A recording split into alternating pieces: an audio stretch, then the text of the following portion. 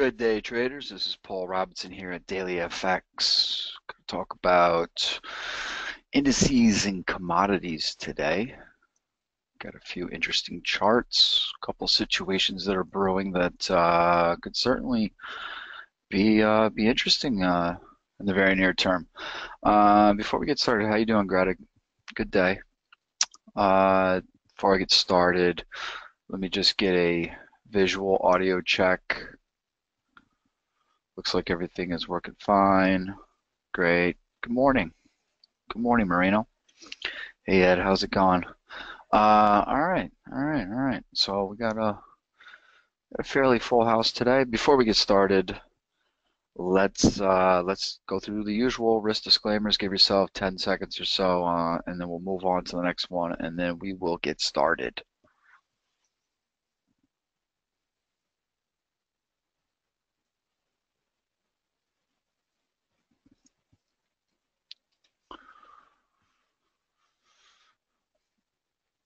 Hypothetical trading, the usual stuff.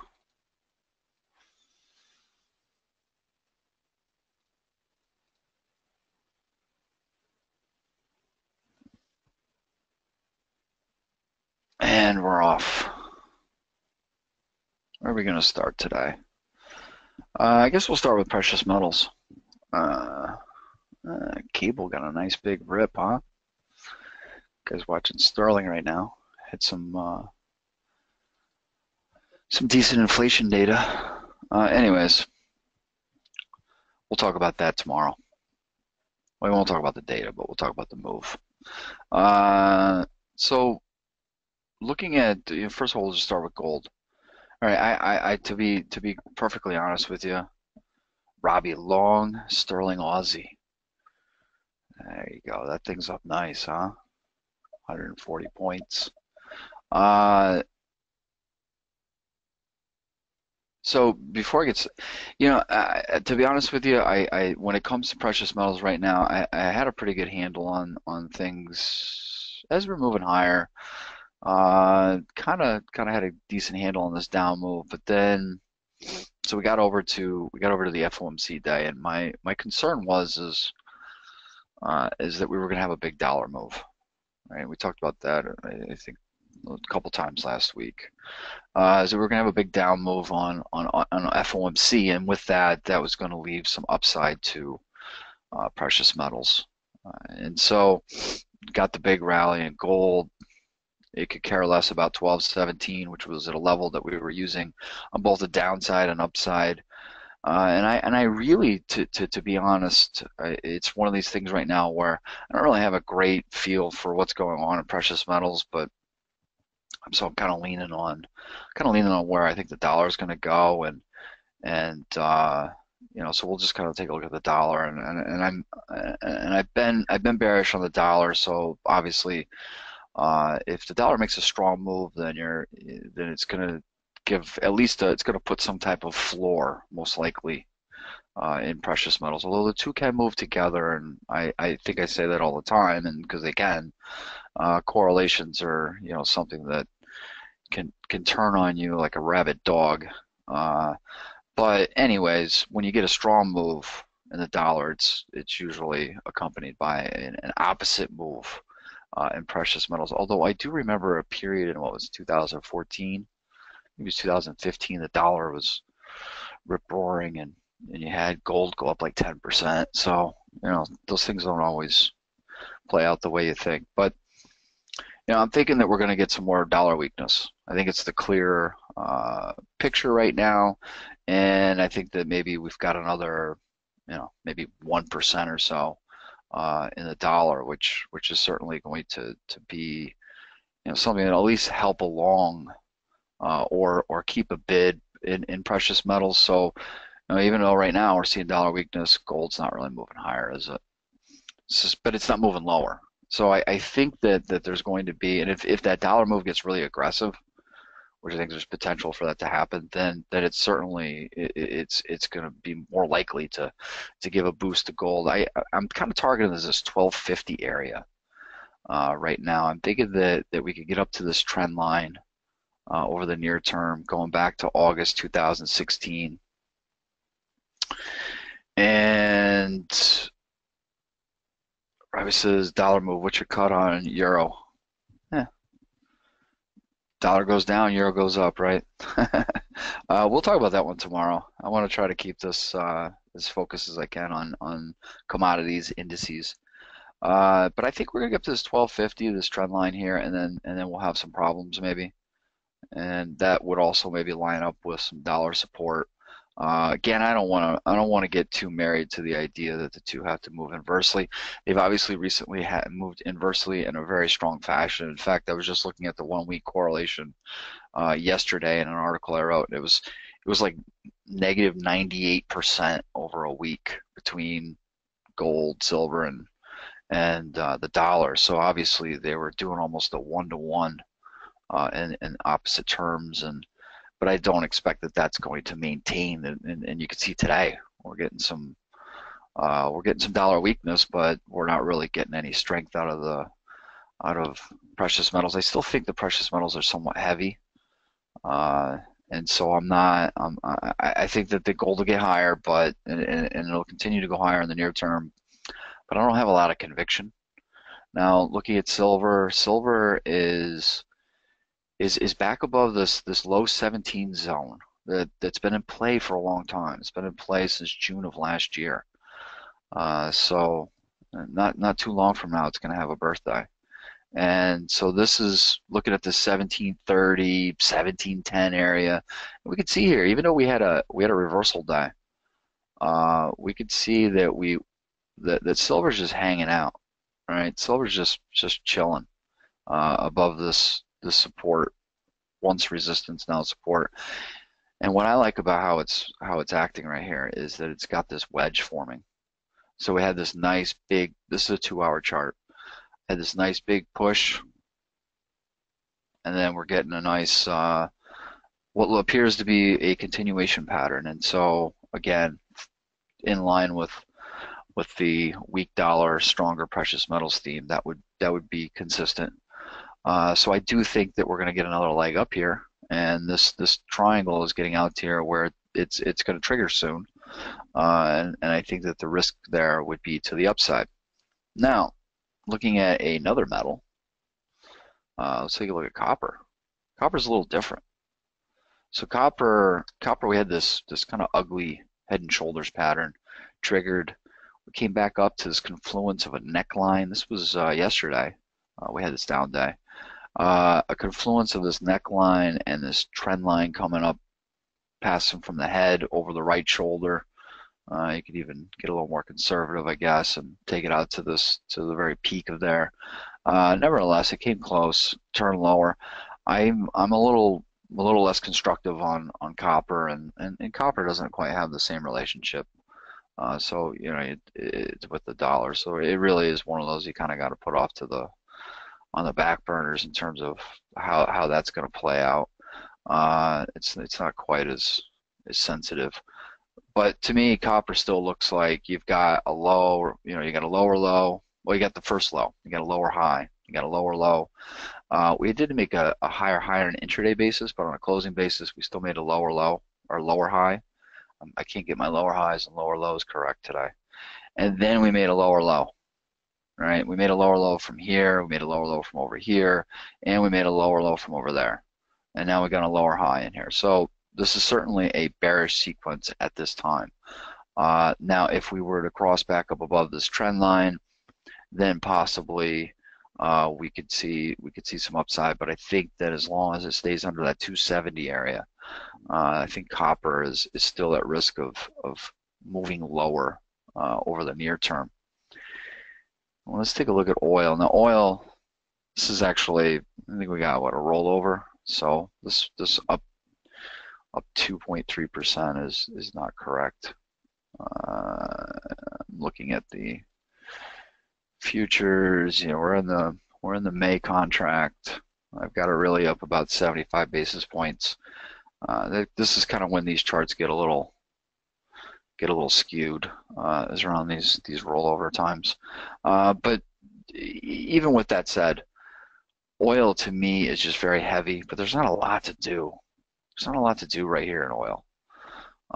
Oil, we had this sell-off, right? This was something that I wasn't. The timing of it was kind of surprising, but the magnitude was not. We were looking at the COTs and how they basically were saying, you know, based on the number of long speculators, that there was a lot of supply out there in terms of sellers, not supply in oil, although there's plenty of that too. But it basically it foresaid that it was going to be difficult for oil to move higher. Let's put it that way.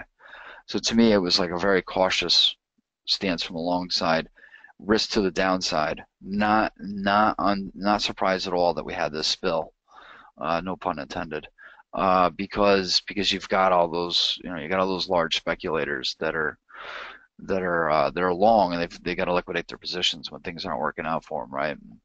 And we've alleviated some of that, and we've come off a bit after last week's report. This down move has certainly alleviated some of that pressure in terms of their positioning. There's been some liquidation going on, so it has alleviated it somewhat, but it's not. It's by no means has it come off enough to really say, okay, now it's bullish. To me, what's going on here is we had this bounce. We had this bounce from this trend line going back to April of last year. We had this nice pin bar, but so far this pin bar is not really turning out to be much. Then we had a little reversal on the retest of the trend line going up, coming up off the lows, the low back in February of last year. That was when you know, oil was going to go to like $5 a barrel, and you know, it was China was, you know, it was over, and stocks were done, and now stocks are up 30%. China's still alive, and oil's twice the price. That's usually what happens when you get those extreme sentiment situations. But right here, to me, this is just kind of a congestion that's we're working off this short-term oversold, and I think that we're going to end up lower. I just think that looking at this strong down move here we had, that it needs a little bit of time to work off short-term oversold. So with that in mind, I think we're going to eventually get a break of this trend line, which is pretty sturdy, because you've got a lot of inflection points. And then when you got a really nice key reversal bar, it like just goes to further add to the importance of that trend line, right? It shows you that when we got down there, that there was some demand, right? And whether it was, you know, there was a lot of just short covering, just, you know, dip buyers, whatever it may be, it doesn't matter. There was a good amount of buying pressure to put in a reversal day like that. Now, I think that this may take a little time. As we saw over here, it took what felt like forever. It felt like forever. 2 months in a short-term trader's viewpoint is forever. We finally got that breakdown, but I think we're going to have this isn't going to last like this. We're not going to have this period where we're going to go 2 months before we get another move. I think maybe a week, 2 weeks tops. But if we get below this reversal day low, and we're breaking this trend line, we really don't have anything to the left. We've got a minor pivot down here, just around 45, just under 45. But I really think that maybe we're gonna get down towards this 42, 43 area. So the focus is in the short term. You know, once we start to break down, is to focus on the shorts. Right now, I think it's kind of choppy, right? It's not really conducive to trading in either direction, especially if you've got a short-term handle on things. So I'm not really taking oil too seriously just yet, but I do think it's going to go lower. It would, even if it bounced and it rallied back up here, I would view that as maybe even a, you know, kind of a gift. Again, we had this sharp break. If we got a rebound back up there, oil's volatile. Wouldn't totally surprise me. That would incline me, instead of waiting for it to start to weaken again to get short, that would incline me to think that maybe this will be some type of gift, and we'd be back up in these highs. We'd be back up in these highs here, and in a rough area where we kind of held for a couple of months. So if we got up there, that might be an intriguing spot. But I just don't think that if this down move is legit, I just don't think we're going to get that. Let's move on to some indices now. So here's one that's kind of a real disappointment. When you look at the global spectrum of risk on since the beginning of the year, it's had, the Nikkei has had one day. All its gains, well, it's not even, it's barely up on the year, but all of those gains came on the first day of trading. And right now, all we're doing is just putting in this ascending wedge.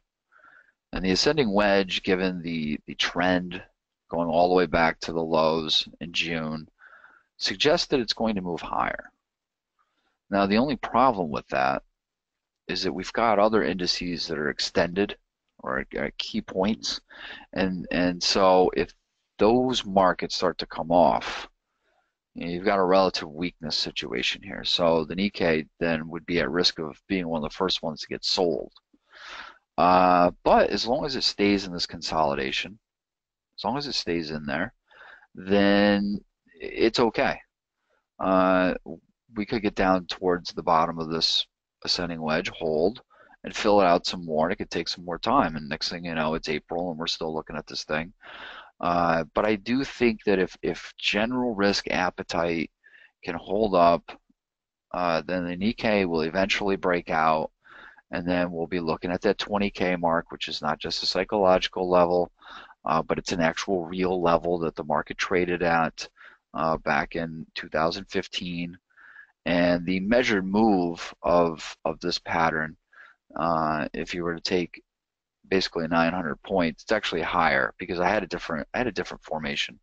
This measured move it should be up here now. That's the beauty of triangles. It's not really the beauty. It's kind of the annoying aspect, is that they can change shapes. We did have an ascending wedge, then it broke out, then it failed back inside, and now it's taking on. So the symmetrical triangle turned into an ascending wedge. If you take the depth of this pattern, right, that's about 900 points. You take it from the break point, 900 up, takes you up to about 20,500. So right around there. I think before I had it at 20,300. But again, this is going to take some more time. But if we were to get down towards this lower trend line, from a short-term trading perspective, this would be a spot where I'd be inclined to think, that maybe we get a little bounce, and that would be an area of good support. And then conversely, as we get up towards the top here, it's resistance until we actually get that break. Let's take a look now. Let's go to Europe. So the DAX. This is what I'm kind of keying everything off of. All right, the DAX is a very interesting pattern. And we're going to look at the CAC too, which is one that I don't look at so often, but it's at a very interesting spot as well, and doing something similar to the DAX, which is not surprising considering how correlated the two indices are. But when you look at the DAX here, you've got a really nice rising wedge. And this rising wedge is likely to lead to a powerful move. Now, here's the scenario, and I put any time here because we're there. We're at the point where the DAX could make a move at any time. I don't know what's going to make it move out of there. It could just be that there's more buyers than sellers, more sellers than buyers. That's, markets don't have to move because they have some big catalyst. And as we've seen, right, we've seen some pretty big catalysts not that long ago with central banks, this, that, the other. Markets didn't really move, and then all of a sudden they'll start moving, and then some headlines will come out, and there you go. We're off and we're running. So with the DAX here, there's three scenarios I'm looking at. One is that we get an upside break, and then we just continue on higher. And so the way that I look at this is like whichever way it breaks is the way that I'm going to go. But my fear is on the upside is that when you get a rising wedge after a very extended run, it tends to be an ominous sign that the market is going to roll over. Okay, and when you get these upside breaks after an extended move, they can fail very quickly, and when they fail miserably. So we'll just play the hand that's dealt to us in front of us, right? So if we break out to the upside, gotta give the benefit of the doubt that it's going to continue higher and that the global risk trends are going to continue to move up. And we'll know pretty quickly if this is going to turn into one of those failures, because it usually happens almost like right away, within a few days. So we get the upside break, then then those 2015 record highs are just a shot away. It would be hard to imagine that if we're not going to fail, that we wouldn't at least get to this point, if not higher, and likely then the S&Ps are moving on towards new record highs, et cetera, the FTSE, and perhaps then we get the Nikkei. We get the Nikkei to finally do its thing, and if you notice, this is where we've got the Nikkei. This is basically the same type of situation as the DAX. It's just taking on a different shape, and it's tilted a lot differently. But it's a similar situation. There's like a 75% 1 month correlation between the two indices. I believe that's what it is. So they definitely, that's, global indices trade similarly. It's just magnitudes are different, and then thus their chart patterns and support and resistance levels become on different magnitudes. So, but generally, you get an upside break, you got to be careful of the reversal of the downside. Now we get a downside break. I don't think that we're going to see a downside break and then a break higher. What happens in these situations when you get a rising wedge and it breaks against the trend? You've got, first of all, stocks and stock market by just nature is long biased, right? It's an investor's market. Okay, it's not like the FX market. Okay, it's not like commodities. It doesn't have this long-term heartbeat monitor type situation. The general trend is up. People invest in stocks, so the market is just generally long, which is why when it goes down, everybody runs for the exits at once and panics, and then you get these big capitulation bottoms. But and conversely, you don't really get capitulation tops. I mean, sometimes you get a blow off where everybody kind of panics to the upside, but panics to the upside are much more rare than panics to the downside, because nobody really panics in a good situation.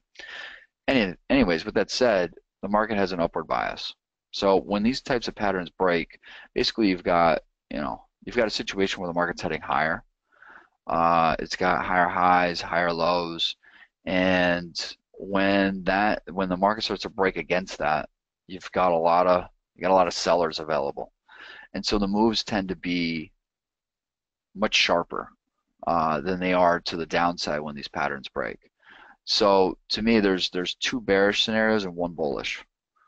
And right now we're sitting right at the bottom of this wedge, just hanging on. We've been hanging on for the past couple of weeks.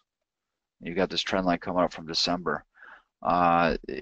We've just been hanging on, and so we're really putting in a lot of test here. And so if this starts to break and we get a nice strong daily close well below the bottom side of the pattern, then I think we're going to see a strong move lower. But again, I'm not going to predict that it's going to do that. I'm just going to take a reactionary stance and go from there, because right now we're still sitting at the bottom of it. So it's not a spot where you want to be necessarily really doing anything. If anything, from a risk reward standpoint, this is looking at a 2-hour chart. You can see it very clearly here. Even on the 2-hour, it's very clear. From a risk reward standpoint, if it breaks down, say here, then you know that the market, this is a line in the sand, right? So if it breaks down into here, then this pattern is likely triggered, and we're going to start hitting off on these downside levels. From a risk reward standpoint, selling into support is never a good idea. Long side, again, this would be the line in the sand. personally am just waiting for it to break. Um, and right now we're sitting right there on the cusp. So we're certainly at a and here's the thing. If this makes a strong break one way or another, then you're going to see other global indices. And I'm not saying the DAX is the leader, but I do think it has the most clear-cut situation. So it's like it's not necessarily the leader where it's going to be the reason why the S&P goes up or down, or the reason why the FTSE goes up or down and whatnot. But it does have the cleanest picture right now. And if it makes a strong move, it's almost certain that we're going to see strong moves elsewhere, right? Because the correlation between global indices is so high, and risk on and risk off, and any kind of big capacity generally spreads out, across the board. And the DAX is a huge and widely watched stock market, or index, I should say. Now let's look at the CAC. So the CAC, oh boy, I was writing an article and I took the lines off the chart. All right, so we'll draw them in. So the CAC, here you go. Nice rising wedge. We're right there. Now I have this big red circle because look where this comes. It arrives right at, so here's the 2000 peak, 2007, 2015, and we're right there. We're right there. So given that we're right there, and you've got this explosive pattern developing, right, funneling up, ready to make a move, is very intriguing. So if we start to break this bottom side trend line, then basically we're coming off of major resistance, and the likelihood is that we're going to get a big shot lower. Again, it looks similar to the DAX. The DAX pattern is bigger. This really only started to conform to what the DAX was doing more recently. But the DAX and the CAC obviously are going to trade similarly. So this is like we couldn't get really at any kind of more of an inflection point of importance than we are right now. Now we squirt higher. Ideally, I'd like to see a weekly close above that trend line because it's so long-term in nature. I mean, we're going back, 16 and a half years. So, some little daily close above it is kind of meaningless. But if we get a turn lower, then I think that, that'll be enough that it would trigger a pretty sizable down move. If we get a nice squirt higher, close a week above there, then likely the DAX has also done the same thing, right? They're not gonna go in opposite directions, and then it may be off to the races for the CAC. But I'm not, again, these patterns forming after up moves, there's always that failure risk or risk failure. There's always that tendency for these to lead the top. So to me, doing anything right at this juncture is not, there's really nothing there. But I think, again, given the proximity of where we're at in time, we're going to have a move here arriving very soon. Ronnie asked, what is the CAC 40? It's France. It's the French index. So, that's why you can see why the DAX and the CAC would trade so similarly. Let's take a look now at the FTSE. So the FTSE, you got a lot of lines, a lot of labels. Just a second. There we go. I had to adjust my headset.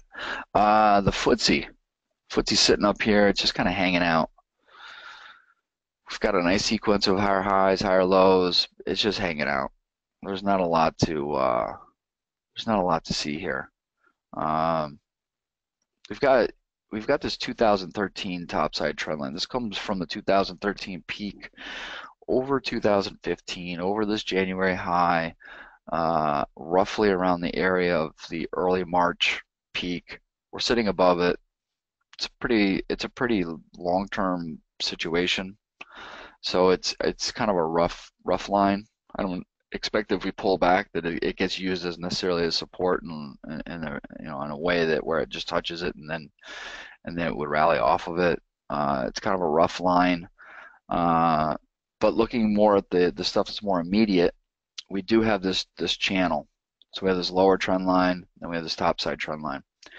And I'm using this channel in general as my guide. If we were to pull back towards the bottom of this channel and hold, as long, you know, we'd be making another higher low, then I would be inclined to look towards the top side.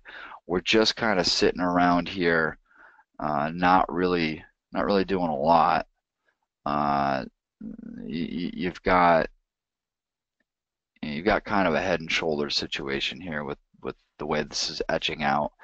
But it's looking more like a consolidation to me than a head and shoulders. But you know, with the FTSE just kind of hanging out here, I think that as long as we don't see any, you know, we don't see any kind of real downturn out of, you know, the U.S., DAX, etc., the risk is still to the upside.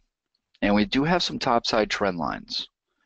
We've got some lines that go back, right? We've got this one that goes back to October 2015.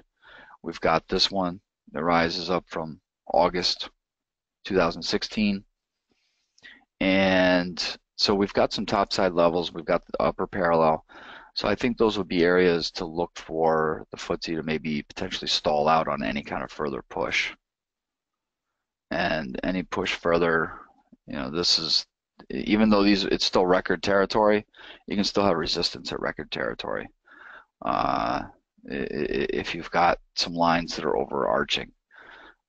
People sometimes they raise their eyebrow and they're like, well, how can you have resistance at record highs?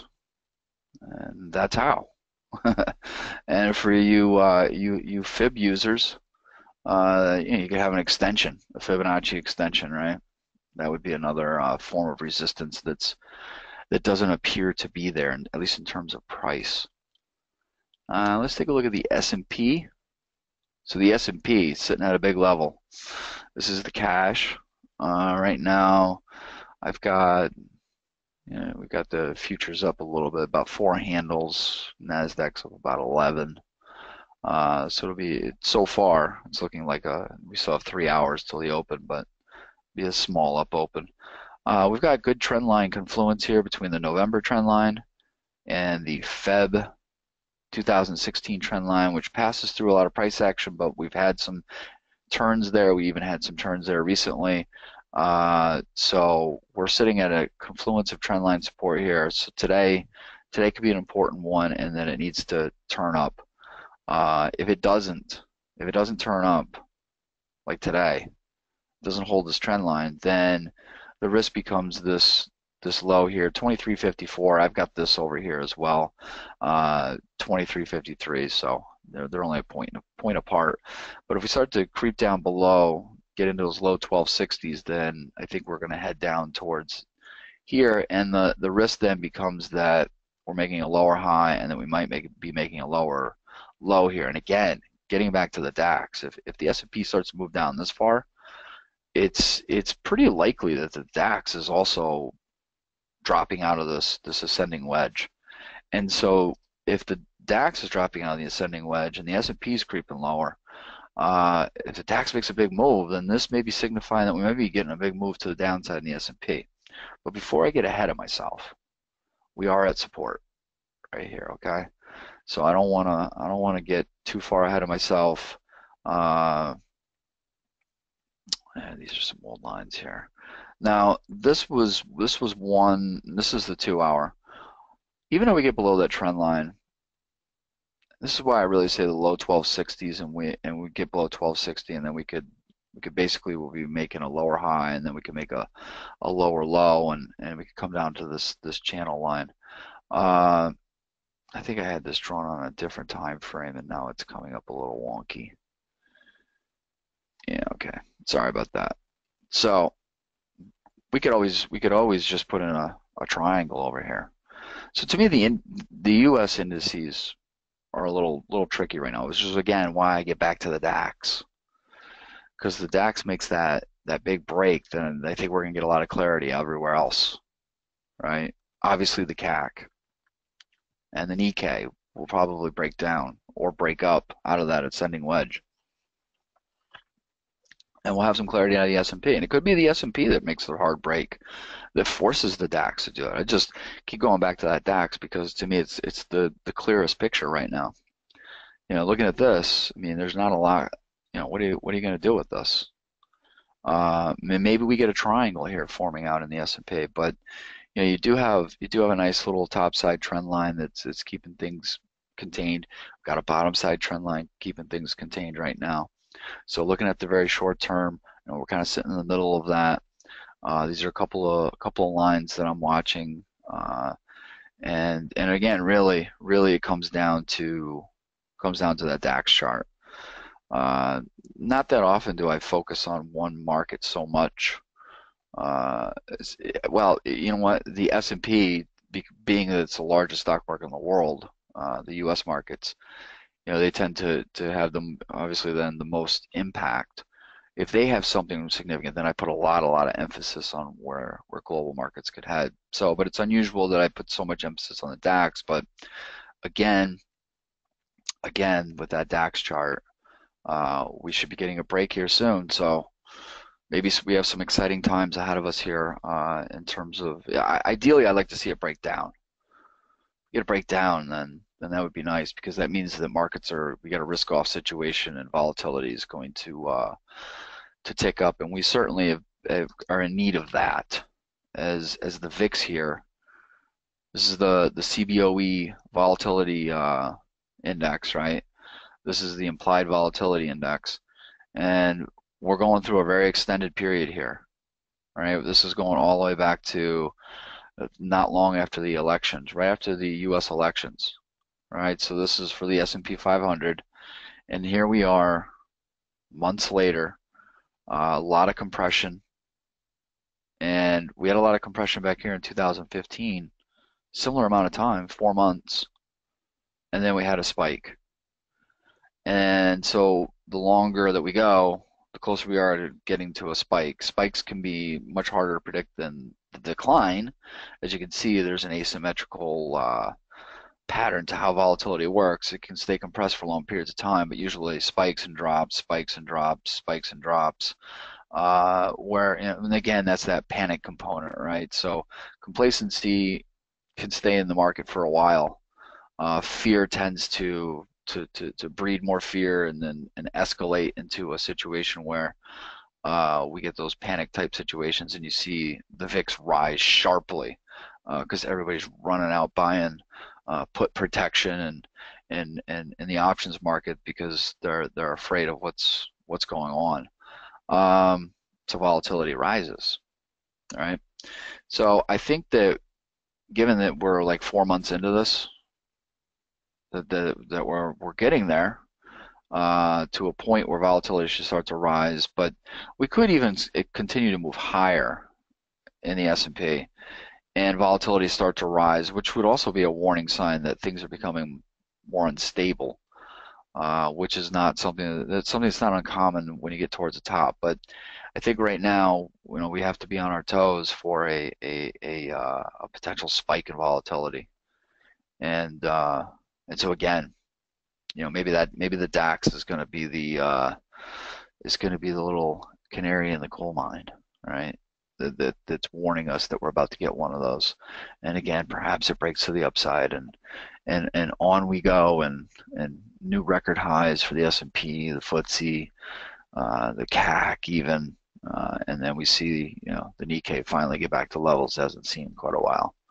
So keep an eye on that DAX. In case you didn't already get that as being the theme of this webinar. All right, so again, looking at gold, silver, I think there's going to be a little bit of at least a bid, keeping it in place, just because we've got that dollar weakness right now, but I'm not that confident that it's going to move higher. Oil, a little bit of time, I think it could break down. again and give some short opportunities. And the indices, I think we're coming up on an interesting point here. So that's it for today. Tomorrow we'll do the usual London FX and CFD trading, and we'll talk some currencies. We'll look at this stuff again, but we'll certainly be talking currencies tomorrow. So you guys have a good one. I appreciate your time and your questions, and I'll see you guys at the same time tomorrow.